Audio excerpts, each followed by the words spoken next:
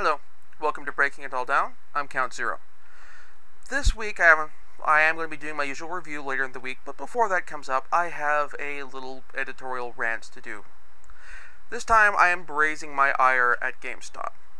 For those who've been following or rather haven't been following gaming news, you may have missed that the latest title in the Deus Ex series, Deus Ex Invisible War, is coming out, or rather has come out this week. This week being the week of the 22nd. 22nd, 21st. Anyway. And, well, there's been some controversy related to this. Not because of any DRM feature or anything like that on the game, but because of something that's happened with the PC release, and one of the retailers in that has been mishandling it. And by one of the retailers, I mean the biggest video game retailer in the United States. Dedicated video game retailer, GameStop. You see, when Square Enix released the game, in the box for it came a coupon granting the holder one free copy or free access to the game on the online video game streaming service OnLive. For those who are unfamiliar with this, basically OnLive is a service where they have video games hosted on their own computers, and their computers will run the game for you and stream the gameplay to you over the internet. As you can imagine, this works better for some games more than others, like racing games, not that well, but perhaps shooting games a bit better. Ideally, for this, you need to have a very good internet connection. We're talking like Fios, we're talking like, not even maybe like really good cable, but preferably something like Fios. And also, I mean, it still would help to have a good graphics card, just so you can display it on HD on your screen. Which means, of course, having a good monitor too. But anyway, basically, ideally, what this does is it lets players who may not be able to have a computer that could handle this game on its own, let them play games which are really good looking and new at a cost which they can handle better, as something that's more in their price range, and without having to spend a couple $100 to upgrade their computer, or even $1,000. Not even $1,000, but yeah, a few $100 to upgrade their computer. GameStop earlier this year had purchased the Impulse online game sales service from Stardock, who you may recognize as the creator of the Galactic Civilization games. And they had been in talks with some companies and had bought a few companies who were working on developing their own game streaming service that GameStop had hoped to incorporate into Impulse to basically allow them to compete with OnLive. So, when GameStop heard about the coupon, they didn't take this well. Now, here's a question for you. If you were the manager of a game chain, of the largest game chain in the United States, and thus someone who could possibly end up under some major scrutiny if you did something, anti-competitive, what would you do in a case like this? Would you just roll with it? Would you perhaps open a few copies of the game and take out the coupon? Would you keep the game off the shelves entirely, and complain to the publisher, perhaps asking for copies without it, or some combination of those? Well, if you picked B and C, you'd be correct. Actually, rather D, the sum of the above, because here's what happened.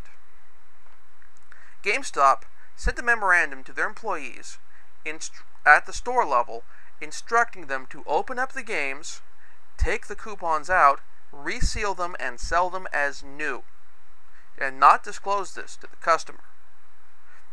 So, same price, but you have had basically a coupon code taken from you. Needless to say, or actually, no, I'm not going to say needless to say, but as you can imagine, this was not covered up well. This was not kept. This is a secret which was very easily disclosed. Because ultimately, you're putting this policy in the hands of a bunch of dissatisfied, underpaid, somewhat overworked, and certainly heavily shat on low-level employees. So this memorandum was leaked. Oh boy, was it leaked. I mean, GameSpy got sent a copy. Not like they reported the story from someone else. They got emailed a copy of the memorandum. Wired got emailed a copy of the memorandum. Everybody got a copy of the memo. We got sent a copy of the memo by dissatisfied employees. Other people, I mean, it's just a question of who posted the news story first. And so, frankly, well, shit hit the fan. Oh boy, did shit hit the fan. I don't have news footage of this, so I can't post footage for you. But But one of the things I read about this is that not like the head of GameStop, but Monkey Mucks in GameStop ended up having to talk to CNN about this. This made CNN. Not like this is a slow news day. This made CNN. There's stuff going on in the world that's a big deal. There's the hurricane that's about to clobber the East Coast, if not is currently actively clobbering the East Coast. There's the manhunt for Gaddafi in Libya. There is stuff going on that's important. I mean, hey, hell, major storm. That's like the bread and butter of the 24-hour news cycle, because you can have some poor bastard who hasn't earned seniority out there in that shit. Just out there, standing in the rain, or depending on the weather, in the rain and the wind and the blowing debris in a parka. That's the stuff. I mean, that's the stuff that 24-hour news networks were born on, and they took time out of their schedule for this. That says something for for how bad this fuck up was. But fuck it up they did. So having been called on the carpet on this, GameStop had to do a response, had to do a policy response. You can't just issue a statement and hope it'll die down. There are angry customers out there. And what did GameStop do? GameStop said, okay, we will recall the game and refuse to sell it until we get a copy from the publisher without the offending coupon. That didn't work either. Again, memo leaked. And again, people are upset, because it doesn't fix the problem. You're not giving people their coupon back. You've still engaged in anti-competitive practices, and that's really the problem here. You are the largest video game retailer in the United States. Yes, you can buy games through Amazon. Yes, you can go to Best Buy or go to Walmart and buy games there. When it comes to broad selection of video games, Amazon has a massive chunk of that. Amazon and GameStop are basically splitting the difference on the online space for selling physical media on the internet. And when it comes to dedicated video game stores in the real world, with broad selection and that sort of thing, in the physical, you walk into a store, pick a game off the shelf, and leave. GameStop has that beat. GameStop, I mean, there are independent stores. I live in Oregon. I know I'm wearing a Seattle shirt, but I live in Oregon. There are independent retail stores, but compared to GameStop, they succeed based on, I mean, the independent stores, the reason they survive is because they have retro titles. Yes, you lure people in with a big event for the launch of the new Halo game, but if you sell a copy of, let's say Final Fantasy II SNES, you get more money. You get that's all profit. That's all gravy. So. People are upset. People are very upset, and justifiably so. This is anti-competitive. Yes, OnLive technically before this had the monopoly on the online game streaming service, but that's just because no one else had come up to compete with them yet. It wasn't they were engaging in practices to discriminate. However, by doing this policy of pulling out the coupons, you are being anti-competitive. yes, you don't have the monopoly on online game. Yes, GameStop doesn't have the monopoly on online game streaming. In fact, they haven't even fully properly rolled out the service yet. And actually, it's entirely possible that GameFly will beat them to it. But here's the thing. GameStop has a near monopoly on physical game... No, that's not necessarily near monopoly on physical game retails, but they are the only game in town for dedicated video game stores. So, for that, they are leveraging their near domination of the market against a competitor in a fashion which is anti-competitive. Is the FTC going to investigate on this? I don't know. I don't know if anyone's probably filed a complaint on this yet. I don't know if this fits the criteria on this yet. I'm not a lawyer. But this was a major mess up on the part of GameStop, and this isn't over yet. GameStop has recognized that their last attempt to cover their butt by just recalling the game didn't quite cut it. Wasn't quite cutting it. Because also for the offended customers, all they could offer was a trade-in for basically full purchase price of the game and in-store credit. So now what they're doing is they're offering everyone who purchased the game and is affected by this $50 of in-store credit and a used game, with the purchase of 2 other used games. Now, if you know anything about the history of video games, you may remember when Nintendo, or if you're really old school or follow the history of video games and are interested in that, you may know of when Nintendo was sued for antitrust by Atari and several others because of their discriminatory practices with the publishing of games in the United States, by forbidding publishers from adding additional chips to games, forcing games to be manufactured by Nintendo, limiting the number of games that came out, and that sort of thing.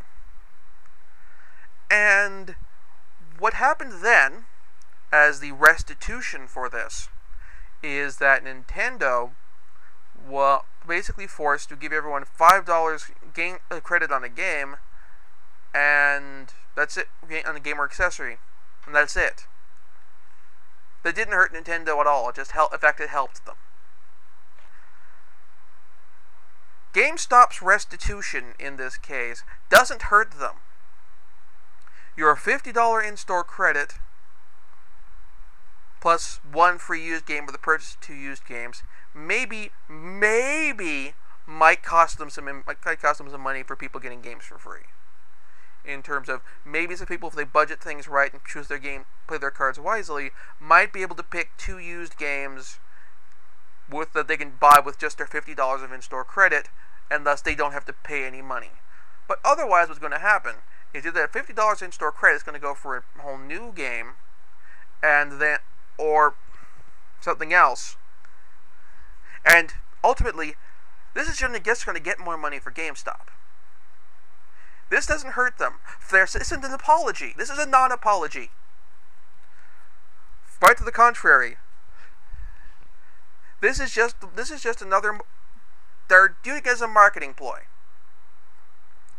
Now, again, I live in Oregon. I'm fortunate. If I say I'm not going to go shop at GameStop anymore, I can put my money where my mouth is. I can go to a couple other video game retailers in the area, like, for example, Game Trader in Beaverton, and I can buy my games there. I can never walk into a GameStop again to buy a game, if I so choose. And I won't necessarily be hurting myself and my game sales much. If anything, all I'll be doing is spending more money on gas to get there, as opposed to going to the nearest GameStop or what have you to get the game. So I can get out of it. I can say, all right, that's it. I'm done with GameStop. Not everyone has this luxury. There are some areas where the only game retailer is GameStop or Walmart. If you want to buy a game, maybe there's a Best Buy. and of course online. And that's not necessarily the best option for a lot of people. So there are a lot of people who are boned on this. And it's getting easier. Internet sales is getting better. Amazon's basically a really good retailer for buying video games. So I'm not going to say I'm going to lead the push for a boycott of GameStop on this. Because I know there are lots of people who will sign on, and who either won't walk the walk or can't walk the walk. They sign on, discover, oh, well, if I want to buy a game, I have to go to GameStop. I don't have a choice not to. So, I'm not sure what can be done on this. Here's my best bet. Is for a way to get some sort of restitution, is for GameStop to basically go and say, alright, we really effed up. And the coupons have probably been thrown out. The coupons are gone. But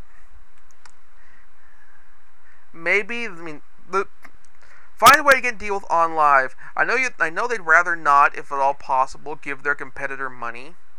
But that's what they're going to have to do, in my opinion, if they really want to make this right. If they really want to say, we messed up, we apologize, we won't do it again, and mean it, you have to find a way to undo what you did in some way.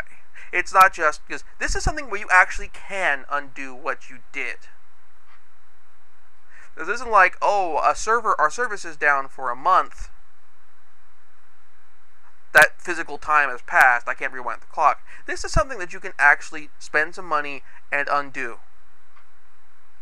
So GameStop, I doubt that anyone there in management is actually watching this, but you can undo what you did if you choose. You can get more coupons. You can put the game back on the shelf with the coupons intact. You can take back the recall. Or alternatively, even just put the game back on the shelf, do your standard, keep with your offer, with your existing recall, and then maybe have a code set up where that players can get in touch with OnLive or Square Enix to get their coupon or what have you for the game. Something like that. But currently, all you're doing is non-apology apologies. All you're doing is finding ways to perform restitution that only lines your pocket, and that's just bullcrap. And that's all I got to say on this topic. Oh, a couple other things as well, actually. EA, with their EA Origin service, it was revealed this week that their service is spyware. It's spying on what you do. It's not like with Steam where you can opt in or opt out of having your computer information collected, system specs, which is actually useful for publishers and developers know what it's designed for. No, they're just collecting everything you do on your computer and selling it to third parties. And that's a load of bull. And EA issue a patch. I was willing to cut you some slack because you were doing okay, and then most of the evil was going on to Activision, but this is a load of bull. The other bit is that noticed is for Forza, the latest Forza game, if you want to drive a Porsche, tough luck. EA got an exclusive deal on Porsche. Whoop-de-doo. Porsche, there are other really hot cars out there, and Porsche makes a big deal about their branding and their logo and licensing that out, and so I could see them totally doing exclusive license for this stuff, just because, just for the hell of it.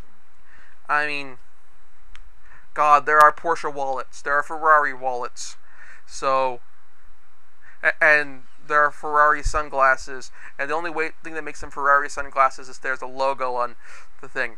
Top Gear has gone on at length about some of the baloney that happens with sports car licenses, and that's the same extension this year, so I don't care much about the Porsche thing. I wasn't planning on using the EA Origin service. This will cause me to give me second thoughts to purchasing games that use the Origin service. Battlefield 3, I don't know if I could run it full specs anyway, and plus I still have Battlefield 2. and there are other games I can play. So that's my main bits there. That's my rant. And there should be a new review coming up on Saturday of the Bourne Conspiracy. Look forward to it. Until then, I'm Count Zero, and I'll see you next time.